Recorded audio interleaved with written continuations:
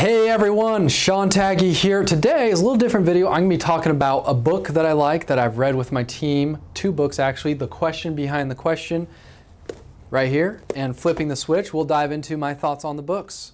All right, let's check it out.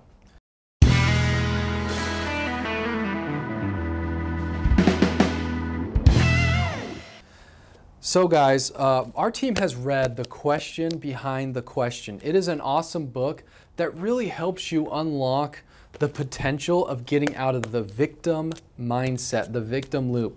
So you'll hear a lot of people, and it's kind of something that's just in our society, in the way we were raised, something that naturally happens, but it causes us to be stuck. And you hear those people that are typically stuck in a victim mindset, they're thinking, how could this happen to me, right? Or you'll ask them why something went wrong, why they weren't able to perform in their job or in life. And it gets so bad that it becomes a part of their life and a part of their culture is they're like, well, it's because of so-and-so. It's because of this thing that is affecting me. It's like everything is affecting them and causing them to not be able to achieve what they want to achieve. So, and that's when you're blaming it, you know, it was your fault, it was his fault. And so when you're doing that though, you're really trapping yourself and you're creating a mindset of just always blaming something, because you can always find something. Ultimately, you can just blame it on the universe, blame it on God, you can blame it on the market, right? I'm not starting in real estate because the market's too crazy right now, right? And that's why I didn't get started. I didn't get promoted because of my boss, he didn't allow me. Well, instead, in the book, it talks about really the question should be not who did it or what caused it to happen. It's what can I control? So what can I do to remediate the situation? What can I do better to get a raise? How can I understand this? So here's some great questions. I like Flipping the Switch. It talks about questions behind the question. The sale falls through. So let's say a sale falls through. When will I ever get a break? Right? You're like, oh, why is the sale fell through? I didn't get this. I didn't get that house under contract. Instead of asking that question, ask, how can I better understand my customer? How can I better understand the real estate market? Why this deal fell through and I wasn't able to buy it? How can I understand what the seller was looking for? How could I have written my offer better? How can I understand what others are paying for and why they're analyzing it that way? What are they seeing that I'm not seeing? So all those questions, instead of just saying, oh, when will I ever go to break? Or why does that seller suck? You know, applying it to real estate, you just, that just causes you, because when you finally blame it on someone else, you immediately go in your brain like, oh, well, it's not going to happen. I don't have anything to solve because it's out of my control. But when you finally ask, how can I better understand what the seller is looking for and what other offer they took, you can finally start thinking, well, maybe next time I could adjust my offer this way, buy quicker, pay cash, pay more, pay less, change my terms. I could have negotiated better. Maybe I could have understood them more. Anyways, that opens up your mind to controlling things. Kind of see the difference there. Let's do a couple other examples.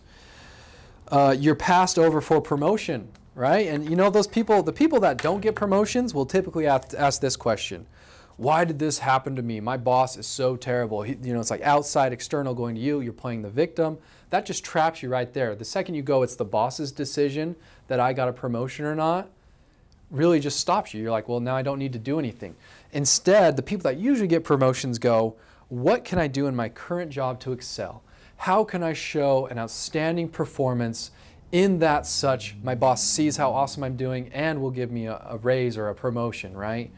How could I have maybe asked that better? What am I doing wrong right now in my job to make it so I didn't get that? Second you do that, it's in you. You see it's in your control, and just from those questions you can tell the emotion behind them. You feel more free depending on which way you ask. Here's one. Our child struggles in school, right? Parents that have children that struggle in school, probably, you know, not generalizing, you know, just things. Why can't the schools be more effective, right? Blaming even something even double out of their control, the market, right? Anyways, so why can't the schools be better at teaching my kids? That's putting the blame on someone else. Therefore, you as a parent won't do anything. That question immediately doesn't make you think of anything you can do. A better question would be, how can I help my child succeed in school? That immediately puts all the control back onto you. You don't feel like a victim, you feel accountable, and that you can actually take things in your control. When you think that question, it just opens up with more questions like, what specifically is my child struggling with? What is the teacher teaching and how can I be more aware of that? maybe what is the learning strategy of my child, right? You start thinking those better questions instead of blame, blame, blame.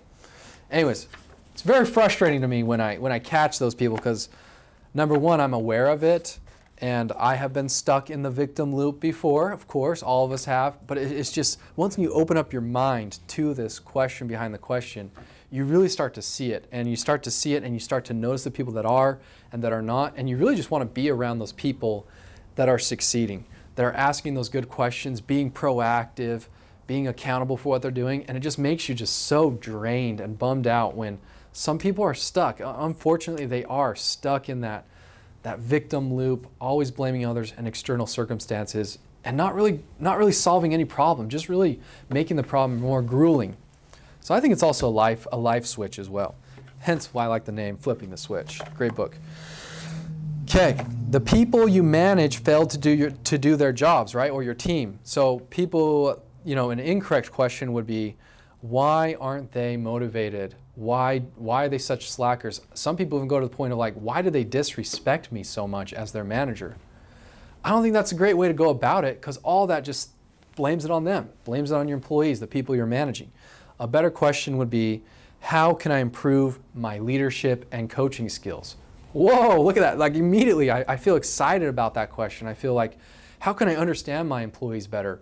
What is it that I'm not figuring out? What is it that I'm doing in my style that is not getting to them?